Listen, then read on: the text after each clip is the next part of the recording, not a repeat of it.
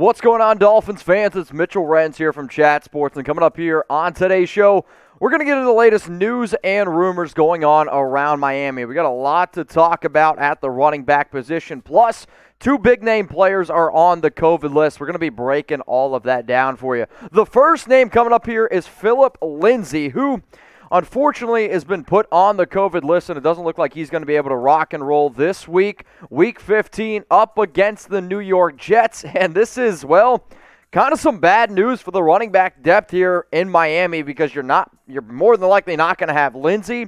You're not going to have your starting running back, Myles Gaskin, and then you're also not going to have Salvon Ahmed either, because they are also on the COVID list. So this is a really interesting story, which is why the Dolphins went out and they signed a running back today. Find out if it was Lamar Miller or not. Now, what I do want you guys to do is take a second, look underneath the video, and you're going to see a big red button. It's going to say subscribe. If you could do me a favor and you could click that and then turn on your notifications, that way you don't miss a thing, because I don't want you to be that friend showing up at a holiday party and you're like, man, you see this thing going on around the Dolphins, and your buddy's like, what are you talking about? That's not even true. Don't be that dude. So subscribe for free Dolphins videos around the latest news and rumors. So with those running backs not being able to play this upcoming week, you're going to have to go and you're going to look at some other avenues here. Gerrid Doaks, he has yet to play this season for Miami, but he has been on the practice squad and he's already been promoted. Another running back that's starting to get quite a bit of buzz on Twitter and on Instagram is Duke Johnson.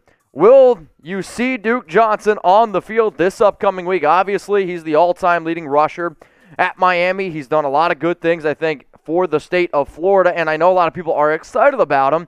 However, I don't know how much of an impact he's going to make, though I will say I do think he could be a pretty solid deep flex type of play in a fantasy league, just simply because the New York Jets are so bad at defending running backs. Speaking of another running back that actually spent some time playing for the Miami Hurricanes, it's Lamar Miller, and this is probably the biggest story going on right now around the Dolphins. He worked out for Miami today, and for those of you that don't remember or lived underneath a rock, or maybe you just recently Dolphin fan, he played with this team from 2012 to 2015, and there's no doubt that the Dolphins right now, they need some running back depth. So here's going to be a question that I ask you, and I want every person that comes across today's Dolphins Today video to go down in the comments section and let me know.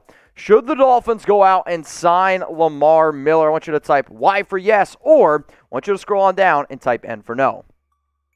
Now, my answer to this is, if he's 100% healthy, then I'll say sure. Why the hell not? Because I've seen Miller be a halfway decent productive running back, and at this point, when you have all those injuries, you're looking for a one-week rental. You're looking for somebody who you can hopefully bring in, not turn the ball over, and be able to just absorb your offense. Now, here's the issue. He's played in only one game since 2019. He played in only one game in 2020. He had 2 catches, no carries last season. 2019, I mean, we're just talking about you haven't seen Lamar Miller realistically play more than 14 games since 2018 season. Now, one of my things that I loved about Miller was his ability to run and catch, even though he never really got to catch the football, I think, to the highest of his abilities. In his last 3 seasons with the Houston Texans, and these are the years that I'm going to say his last real 3 seasons. 2018, he had 210 carries. 2017, 238. 2016, 268 carries, over 1,000 yards and 5 touchdowns. But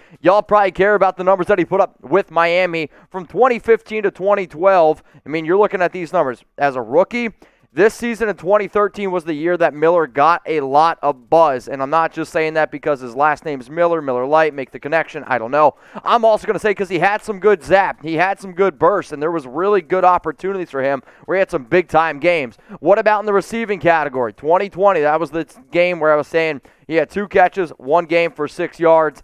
2017, he was able to get it going a little bit more, 327 receiving yards. But then with Miami, the 2015 season was a season I remember very well because I drafted Miller in basically all my fantasy leagues. I thought he was going to have this just major blow-up type of season, and for whatever reason, I really think the Dolphins were afraid to fully commit to him. When you look at some of his numbers from a career standpoint, 1,354 carries, 5,864 yards, 4.3 yards per carry, and 32 total touchdowns. So what I want you guys to do right now is play Madden.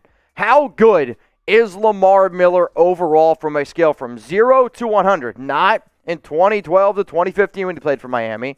not the last time we saw him playing for the Houston Texans. If you had to take a guess right now, let me know, how good is Lamar Miller from a scale from 0 to 100? Now, as I told you guys, I'm going to keep you guys up to date anytime we get an update. And the latest report out on Miller is, well, he's not actually going to sign with Miami at this time. So despite him working out with the Dolphins on Monday, and despite the Dolphins needing running back depth, they are not going to go out and sign Miller. That doesn't mean that they didn't sign a running back, because guess what?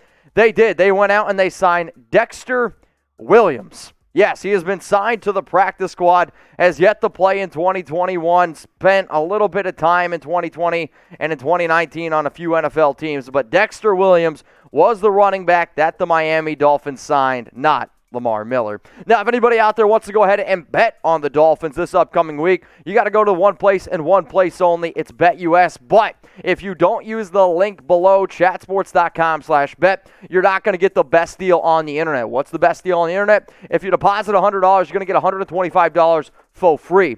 You can actually deposit up to $500, and that means you're going to get $625 for free to bet with. So whether you want to bet on the Dolphins, whether you want to bet on any NFL Week 15 game, if you want to bet on NBA, I don't really care what you do with it. It's your money. I'm just giving you some free money. It's chatsports.com/bet. Promo code Dolphins125. We got some more news here to be able to wrap our minds around. Jevon Holland also headed to the COVID list. Now, Phillip Lindsay, I get it. He had 12 carries, 45 yards the last time we saw him, Week 12 up against Carolina.